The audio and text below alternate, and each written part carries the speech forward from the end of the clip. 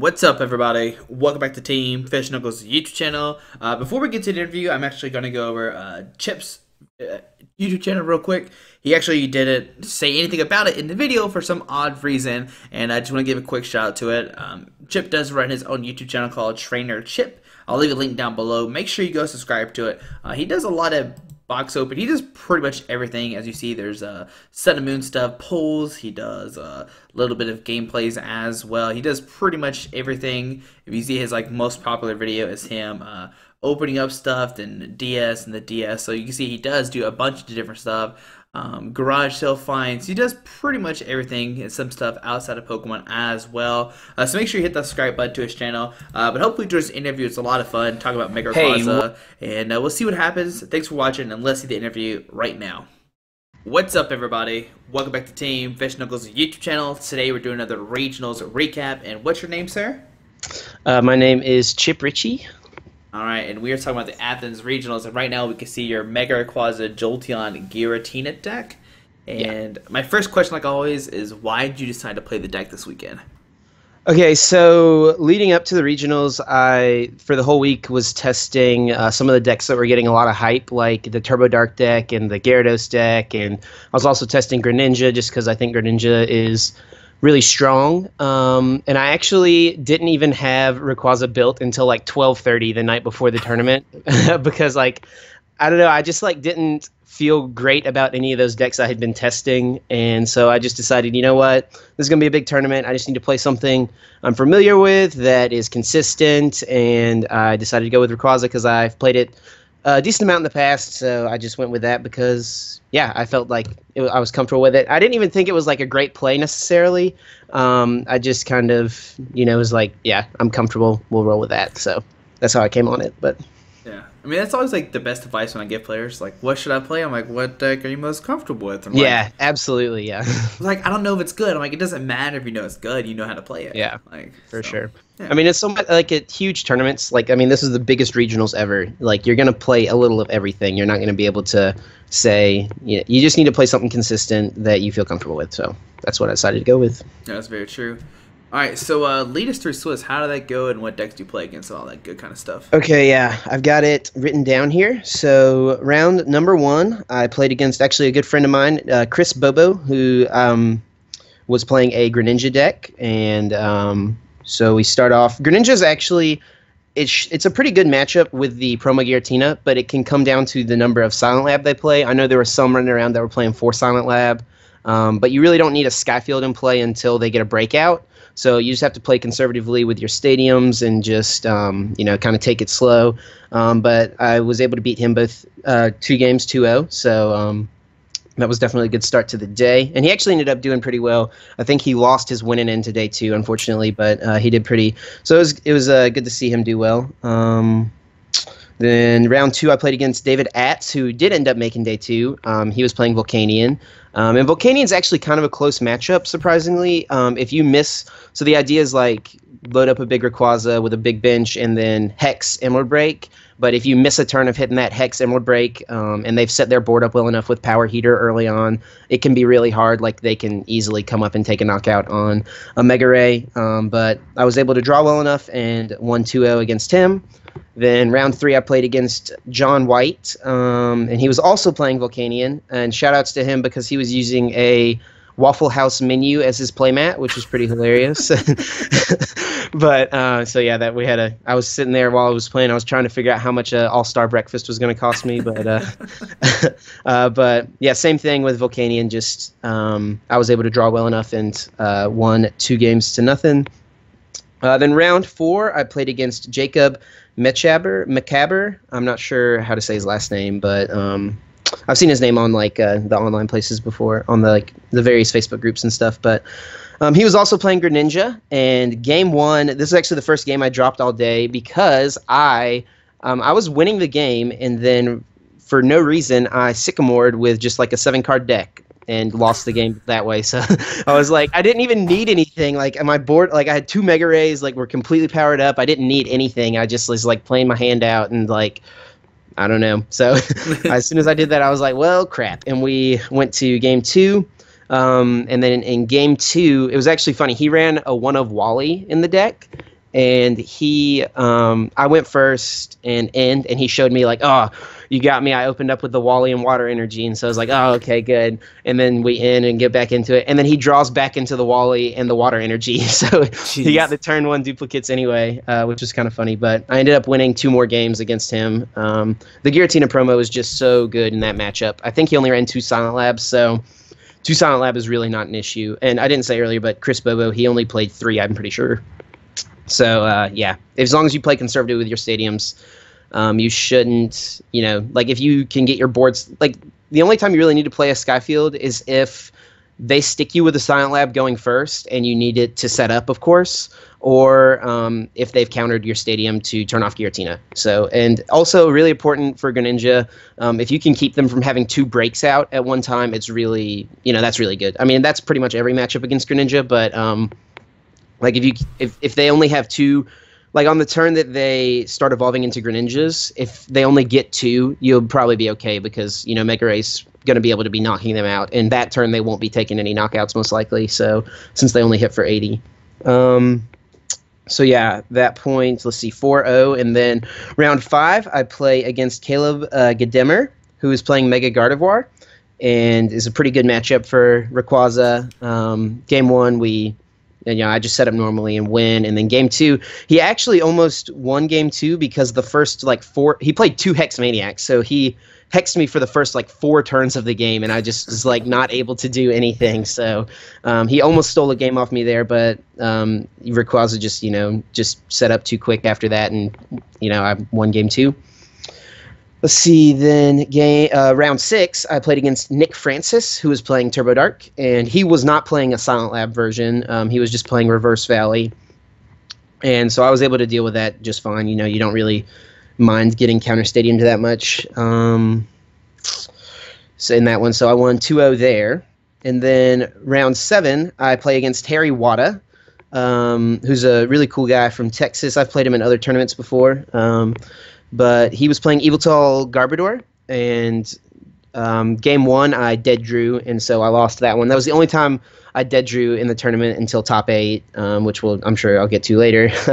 But yeah, I dead drew. He won game 2. There was this turn where he so I go first, set up a little bit, and I didn't have any energy on the field, I'm pretty sure. And so he had a completely dead hand. So he had started Shaman, drew into an Eviltal, benched the Eviltal, and then attached a DC and Sky returned his Shaman and promoted just a lone Eviltal. He was like, "Yep, we're just gonna risk it," because his hand was just completely dead. And so and then I was able to just draw what I needed to and took a knockout and benched him there. And so we had plenty of time for game 3, but I think he never set up a Garbodor in any of our games, and yeah, I was able to just set up and win in game 3. And I think against Harry, that was the only time I got Parallel City'd until top 8. So I didn't see Parallel City that much, which was kind of nice because that can be something that can be an issue for sure. You can usually bounce back from 1, but if decks are playing 2, it's a little more tricky. You have to play a little smarter, but and then let's see, round 8, I played against James Arnold, who also went on to make day 2. We were both 7-0. I think we were the only 7-0s left at that point. So we played, and he asked to ID, but I knew it was probably pretty favorable for me, so I wanted to play it out just to get the match points for day 2. So we played it out, and I won 2-0 there. And then round 9, I got paired against Dylan Bryan, who was playing Vespiquen Zebstrika, which is just a terrible matchup. I don't know. And then I ended up. So of course I lost, and then I had to play him again in round 10. So I got to play. I played him. Yeah, it was bad, man. So I in both of our series I was able to take a game off him. And in day 2 in round 10, I was actually almost able to win the series. I think there was a situation where if he had whiffed he only had one Vespiquen on the board and no other basics for his attackers, like no blitzels or combies. So if I had been able to, it was like, does he draw the energy here? And if he didn't draw the energy to win the game that turn, then I might have been able to put myself in a position where he had no attackers and I could have done something. But of course, he drew the energy. So, but anyway, yeah. So yeah, I kind of skipped ahead there, but yeah, round 9. I lost against Dylan Bryan, unfortunately. So that's 8-1. And then I was first seed going into day number 2, which was really cool. A cool feeling, like the biggest regionals ever, being first seed going into day 2. But yeah, I know like Rayquaza's not like we were talking about this before the interview started, but Rayquaza's not like the most difficult deck to play necessarily. You do have to like make smart decisions, of course. Mm-hmm. But yeah, if I know how to Ultra Ball for Hoopa and say Emerald Break, it's not that hard. But you say that, but I saw a lot of Mega Rayquaza players, and that's true. Yeah, not all of them made top 32. That's a good point, I guess. But yeah. So and then it's kind of funny. So Dylan and I were the only 8-1s going into day 2. So I figured we were going to be playing round number 10. And one of my friends that I was staying with, Blaine, he told me like if you had ID'd with James in round 8, you probably wouldn't have had to play Dylan twice. So I was like, oh well, crap, you know. But I mean, I can't complain about it because obviously the tournament ended up pretty good for me. So I can't complain about the way anything went. And yeah, the round 9, there was like 4 other 7-1s I could have gotten because I was the only 8-0. So I could have gotten like a bunch of other 7-1s and like Jimmy Pendarvis, who was playing Greninja, which I think would have been favorable, or like Grant, who's playing the Jolteon, Glaceon, Garbodor, Regice deck, which can be hard, but Grant's one of my good buddies, and we test together a lot, and I think I could have figured out a way to and we played in day 2, and I was able. We'll talk about that later, but yeah, I would have definitely rather had those decks than the Zipstriker deck. Yeah, for sure. There's just really nothing you can do about how bad that matchup is, unfortunately. But both times we played, I got a game off him. So yeah. Then anyway, round 11. So I'm sitting at 8-2. Round 11. So I just need to win 2 games or 2 rounds, and then ID twice to be guaranteed. 31 points was bubble. 32 was safe. So round 11, I play against Alex Hill, who was playing Greninja. Yeah, just the same as my other Greninja matchups. The Promo Giratina is super good. I was actually really scared because he was playing the Bursting Balloons and Eco Arm. So if he can get some damage to stick, and then with the Bursting Balloons, because I have to take a knockout every single turn, so I'm gonna have to attack into Bursting Balloon. There's nothing I can really do about that. True. So if he can, because if I just like pass and like let him keep his attackers, he's gonna keep evolving, and I'm gonna be screwed in the late game. So, so yeah, with the Eco Arm too, like getting those back to continue to get damage could be scary, but I remember a key turn.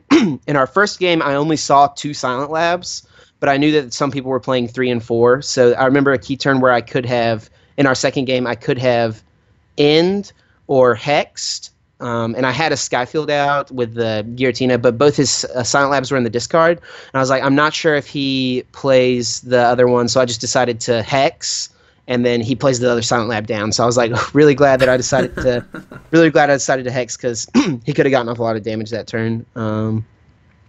And then round 12, I played against Long Bui, who was playing Glaceon, Regice, Jolteon, Garbodor deck with Lugia and Giovanni's Scheme and a bunch of stuff like that. And I was kind of scared of the matchup because the way my deck is built right now, there's really not a lot for a lone Regice. Like you can Swift them with Jolteon or Flash Ray them just so they don't do damage to you. But if they play like Long played Fighting Fury Belt, and I know Grant didn't play Fighting Fury Belt, but since Long plays Fighting Fury Belt, Jolteon Swift has to 6-shot a Regice, I'm pretty sure. So it's like it's really bad. So I was really like not too sure about it, but Grant had played him in day 1 and said that he thought he only played 1 Regice. So I was like, oh, maybe it'll be okay. But then when we sit down, he offers the ID to me, which makes me think he's not super confident in it. So I wanted to play it out at that point. And we play it out, and off his first search, he gets a Hoopa and like just completely sets up his board with a bunch of EXs. So that's like all stuff I can just Lysander and kill. So I'm like, okay, we'll be fine. So I won 2-0 there. And then round 13 was paired against Alex Smetna, who was playing the Vileplume Toolbox deck. And we're trying to figure out at this point math of like, I can just ID in, but I got down paired to him and he needs to win one to be guaranteed and he can ID one. So we're sitting down just talking about it while we're shuffling up, and he's nervous about the matchup because he usually has to bench a lot of EXs in setup, and then I can just, and it takes forever for him to kill my attackers because he's doing 70 to 80, like just 70 damage per turn. So yeah, he seemed super unconfident in it, and so I offered the ID, and he took it, thankfully, because I just didn't want to deal with like getting turn one vile plumed, and yeah, it wouldn't have been pretty. But so thankfully he took the ID, and then round 14 I play against Grant. I got down paired to him, so I'm at 31 points. 31 was the bubble, so 32 in ID. If I ID'd, 32 means I'm in the top 8. But Grant's at 30 points, which means if he IDs, he could bubble. So he, of course, and Grant's one of my good friends, so of course we're, going to play it out. And so we play game 1, and he plays 3 Regice in his deck, which is so annoying. But we play one game, and he prized a Regice. And so I'm able to kill one with Swift on Jolteon. Since he didn't play Fighting Fury Belt, so I was able to four-shot his Regice with Swift, and he, in turn, he 3-shots my Jolteon, but I got the first attack off on it, so it like worked out in my favor, like the same turn to be knocked out and stuff. And then there was a turn where I killed his only Regice, and he had a Garbodor on the bench and nothing else, so he promotes it, draws, and he doesn't have anything. Like I think he ended in that turn and didn't draw another basic, and he just passed. And then I drew the like Skyfield Pokemon, or like I think I needed like a Pokemon and an energy or something like that, and I drew both the things I needed to knock out with Mega Ray. So, and then while we're setting up for game 2, at this point, like I wasn't confident going in because the way my deck was built, like I said, nothing really for Lone Regice, and so he's like, he's got like a weird feeling like if he IDs, he's gonna bubble, which is totally fine. And then like I just told him he started Jolteon in game 2, and he ends, and while we're shuffling for the end, I say I'll ID right now. But if we draw our hands, I'm not going to ID. And so he sits there and he thinks about it, and then he agrees to ID with me because, like, it's harder for him if he didn't play, like, Ninja Boy or anything like that. So if he starts Jolteon, like, he's going to have to probably bench, like, Trebushes and other things that I can Lysander and kill. So, yeah. So, yeah, and then I was 6th seed going into top 8, and unfortunately Grant did miss. He was 10th seed, yeah. He was pretty upset about it, but he lost. I think his record was 9-1-4, so he only lost one game the whole tournament, and walked away with 40 championship points. So we were talking about like how that kind of stinks. He loses one game and only gets 40 less points than a first place at a League Cup. Yeah. But at least he made like what, 500, 750? I don't know what it was. Yeah. I think it's 500 for top 16, and so he wasn't he wasn't upset, but he just would have liked to have gone further. But yeah, true. Yeah, who doesn't? Yeah. But so yeah, and then top 8 comes out. I'm 6th seed going in. Like I said, I'm paired up against Chris Sakala, who's playing Turbo Darkrai, and I know his list at this point. Like, I think my friend Tristan had played him, and he told me he played 2 Silent Lab and 1 Parallel City. So those stadiums are typically things that are pretty hard for me to deal with, but I can deal with 1 Parallel City, and then like 2 Silent Lab is not that bad. I win the stadium war with 4 stadiums. Just have to play smart about it. And I'm probably going to have to just Lysander kill a Shaman at some point is my thinking going into it. So, but yeah, going into top 8, he actually had a game loss for a marked sleeve, which was I felt really bad for him about it too, because he had been deck checked 4 times during day 2, and they never said anything about it. And then going into top 8, they're like, "Yep, this sleeve's marked. You're gonna get a game loss." And like he fought it like crazy, but like there was, I don't know. I felt really bad for him because that really sucks. But I was gonna take the free win, and so yeah, our game 2 we set up, and I just dead draw completely. So we're going to the third game, or our second game, but it's technically game 3. Mm-hmm. and I was going first, and I set up pretty well on turn 1. Turn 2, he goes and does his thing. And then on my turn 2 and turn 3, I like play Sycamores. Like I'm playing cards like supporters and like shamans and stuff, and I just completely whiff energy both of those turns to take a knockout. And either not taking a knockout either of those turns would have put me like on par with him on prizes, and I think I would have been fine. So then he goes up 2 to 4 prizes on me. I end him to 2 and take a knockout. He promotes the card. He showed me like I went. So he drew into VS Seeker and like some other dead card that didn't matter. So he has all he needs is a Lysander and an energy to win. But he promotes his baby Oblivion Wing Eviltall, and then he draws, and the next card was an energy. So if he had promoted a Darkrai, he just needed to attach energy Lysander to hit 120 on a Shaman. Mm-hmm. But he hit a VS Seeker, so he just Sycamores and draws a new hand, and then like Oblivion Wings for 30. So then I go, and I know he's probably got it in his hand, so I end him again to keep it out of his hand, and so draw. And I could have taken, so we're 2 to 2 prizes. I could have taken a knockout on his Oblivion Wing Eviltall, but that means all he has to do is promote Darkrai and Lysander Shaman. So I chose to just pass to not knock it out, because that means he has to have a switching card, an energy to retreat the Eviltall and the Lysander. So it means he has to have more cards to pull off the win. But he had the switching card and the Lysander, so he won. So off the end of 2. But yeah, 1 into 2 draws the Sycamore, and the other into 2 draws the VS Seeker for Lysander for game. So, what are you going to do? But yeah, that was it. And lost in top 8, unfortunately. I think it's a favorable matchup for me. I'd say it's like 65-35 probably. I beat every other Turbo Dark I played against. And but yeah, and Chris ended up going on to win the tournament. So big congrats to him. He was a really nice guy. So yeah, there you go. That's the tournament. Yeah. Well, still, congratulations on top 8. That's still fantastic. Yeah, appreciate it, man. Yeah. Felt good. I guess my first question about your deck is, why did you decide the Jolteon over the metal version? You talked about like you didn't have an answer for Glaceon and Regice. The metal version did, but this one didn't. So why? So I like the Jolteon for the Flash Ray option against Eviltall Garbodor. Eviltall kind of fell off at Dallas, didn't have any good placements, but I was expecting it to kind of make a comeback, like resurgence here at this tournament. And it was pretty well represented in day 1. There was a lot of good players playing it. I only played against Terry. He was the only Eviltall I played against. But Jolteon's good in that matchup specifically, and they can Parallel City Garb you, which is really hard to deal with, so I wanted an out there.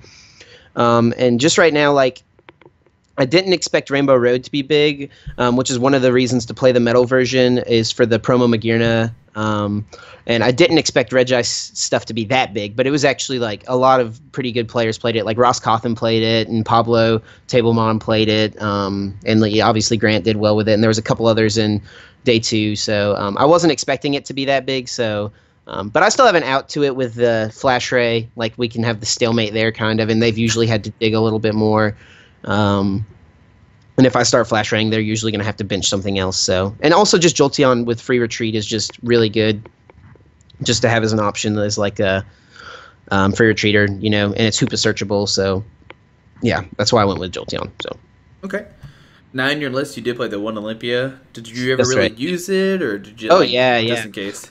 I could not play the deck without Olympia. I can't think of like a specific time in this tournament, but just like I've played it a bunch, and there have been times where it's like late game if I had the Dragonite Pokemon back, and then all my float stones are gone, and they Lysander that Dragonite, and I have to commit 3 energies to try to retreat that thing.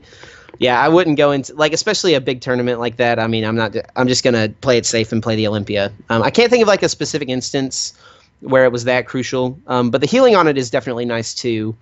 And against Mega Gardevoir, I played Caleb round 5, and he actually played it super smart, and he was playing Absol kind of as a counter to the Gyarados that was really hyped up. But it worked out for him in our matchup as well. So he damages 1 Mega Ray, and then the next turn he can Absol and put 30 damage on another Mega Ray, so that later on he can, to like win the game, he can clear his whole bench, hit for 190. 190 plus 30 is enough to KO a Mega Ray. That's like perfect math. So like the game-winning knockout kind of deal. Trying to set that up. So like just having healing in general for something like that is pretty nice, I think. So. Yeah, I was thinking about like the Grant Mainland game when you're like split versus like Regice. You like did exactly. you Olympia like at all against that or no? Yeah, I'm sure I probably did. It's all a blur at this point, but yeah, yeah, like being able to Olympia from one Jolteon to the other one, and then just retreating back into the other one that you were attacking with. So stuff like that. Definitely, really cool. It's nice. Yeah. So, would you make any changes to your list, or do you think it's like solid from over the weekend? I played it the next day at the League Cup, and the only card I changed is I took out the fourth. Like the whole day, I was like talking about how I didn't really need the fourth Ray. I was kind of scarred because at the ARG, I played the same deck and won the ARG Charlotte tournament a month ago or so. But I was playing a metal version then. But I was playing against Nathan Brower in the finals, who's also a really good player. But in our game 3 of the finals, I prized 2 baby Rays. So I was like kind of scarred from that. Like, okay, I've got to have all these. But you know, I probably, that was the flex spot, like the 4th Ray. I definitely could see that being like a second Super Rod maybe, or like and what I cut it for at the League Cup was I cut it for an escape rope, which was pretty nice. So yeah, I think Lysander's probably the best card in the deck, and so like Escape Rope's kind of like a pseudo Lysander in some instances. So I like that. Yeah, but there were so many times like in the tournament where my opponent ends me to 2, and all I need is a Lysander for the game, and I just would rip the Lysander, and there you go. So yeah, MVP of the weekend is Lysander. I try to tell everybody play 2 Lysander deck. I promise. Oh, dude, you have to. You have to. Yeah. Some people go down to like another weird thing about my deck. So a lot of people will play like 3 Sycamore and then just 1 N and 1 Lysander and all these like really thin counts of supporters and try to cram puzzle a time in the deck. And that just makes it so inconsistent. I really hate puzzles in the deck, to be honest, because it like you just get them in your opening hand and then they're useless, and then you have to like Ultra Ball one away, and then you're like that's one less option later in the game. Like they're great late game for sure, but just early consistency. So yeah, the only big change I would make would be cutting the Ray for the rope. I could also see that spot being a Pokemon Ranger, just to have more of an out to the Regice type decks. So, but yeah, that's pretty much it. I think it's pretty solid as it is. Okay. So, how many championship points are you at right now? I know you won the ARG tournament, and that didn't have any points, unfortunately. But I don't know how many you have. Yeah. Besides that. Yeah. It feels weird like winning a tournament and then I'm like, oh wait, yeah, that doesn't get me any closer to Worlds. So, but yeah, after this weekend, I actually really didn't have any championship points coming into this weekend. I had a league challenge first and a second. So 27 points coming into the weekend. So not a lot, still a long way to go. But so after this weekend, I got the top 8 at regionals and top 8 at the League Cup the next day. So that's 100 points right there. And the points from the cup will replace my second place league challenge, so 115, I'm pretty sure, if that's correct math. So still a long ways to go. I've got 3 more cups I'm going to try to go to this month, so hopefully I can get some better finishes there. But this tournament was like the deciding factor of like if I'm going to pursue my invite or not. I said going in, like, if I don't day 2, that's it. I'm just going to go to like local tournaments the rest of the year. So made it to top 8. So I'm going to get to go to Collinsville and Virginia most likely for regionals. So yeah. Okay. All right. I mean, if I was in your spot, I'd still go. How many regionals have you been besides this one? I went to Florida, and right before the tournament, I changed decks last second. I had Raichu Bats planned for the tournament, like it's all I'd been testing for the most part, and I think it would have been a much better play, but I ended up going with Mew Eviltal, which I think was okay, but I was less comfortable with the deck, and so I'm sure I made a few mistakes throughout the day that kind of cost me there. So yeah, I didn't do well there, and then I went to Philadelphia. And on the way up, like I rarely go into the day before a tournament knowing exactly what I'm going to play. So on the way to the tournament, it was in the car. It was me, Alex Wilson, Blaine Hill, Eddie Satavi, or Carl, as his name says, he shout out to him as well. He also got top 4 at the regional, so really cool for him. And then Grant. And that was the 5 of us in our car going up to Philadelphia, and we were like just talking, and Blaine and I kind of came up with the idea for this weird Carbink deck with max potions and focus sashes, and then Eddie like came in, and Grant like told us like we were like talking about playing some healing cards. We were like, yeah, let's play 2 max potion, and Grant was like, no, play 4 max potion, and they like just can never do anything to you. And we were like, oh, that's a great idea, and we'll play Puzzle of Time because you can Karina for it and all this stuff. And so Eddie and I played it the next day, but our list was really really bad, and I think the way it stood, you couldn't. Like I played against 4 Evil Tall in that tournament, and the way the deck we didn't have Magnetic Storm in the deck, and Magnetic Storm just completely makes the deck so much better against Evil Tall. Completely swings the matchup. So yeah, I did bad there, unfortunately, because it was a suboptimal list. Like we were playing Halucha and stuff because Halucha 60 for 1 energy seems so good, but there's really no instance that you really need it in that deck. So, but yeah, there you go.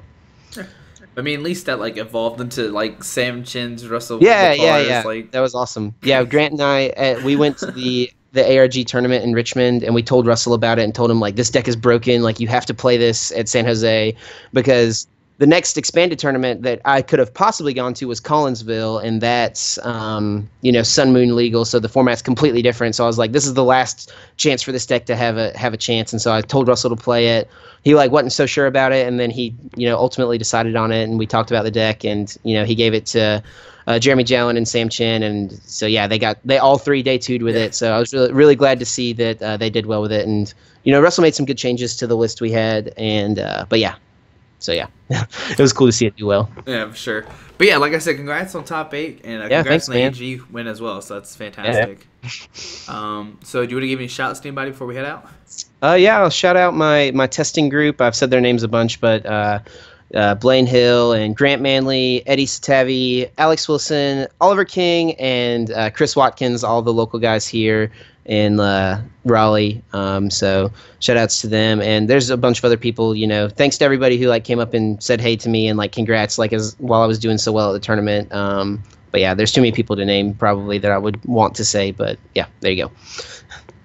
All right, man. Well, thank you so much for doing the interview. I really appreciate it. And good thanks luck for having me on, Squeaky. Yeah, no problem. And Collinsville is expanded.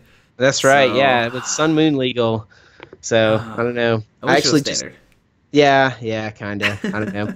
I was just like kind of toying around with some ideas today, and it seems like the Decidueye, like that card is broken, man. It's so good. I'm gonna try to make that that'll probably see its way into whatever deck I end up playing. But we'll see what happens. If Kingdra Prime is broken, yeah, we'll do 2 instead of 1 now every turn. We'll see how that goes. Seems good. Yeah. All right. Well, thank you once again for doing the interview. I really appreciate it. And guys, hope you enjoyed this video. Hope you learned something new about Mega Rayquaza, Jolteon, Giratina, and how strong it is. But thanks for watching. Have a great day. Alrighty. Bye.